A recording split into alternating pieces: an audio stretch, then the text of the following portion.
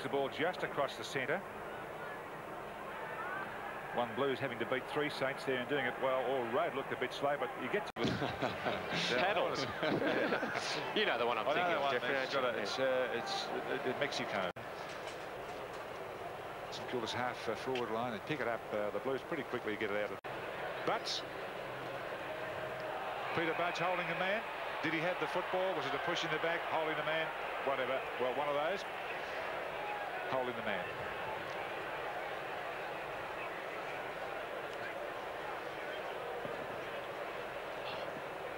Down the middle, the Saints go. John Peter Budge tries a capper, only he didn't end up with the ball, so he's penalised. Bob Davis would be happy about that. It's Starbuck, the man who was the ladder, and the man who takes the free kick straight into the goal square.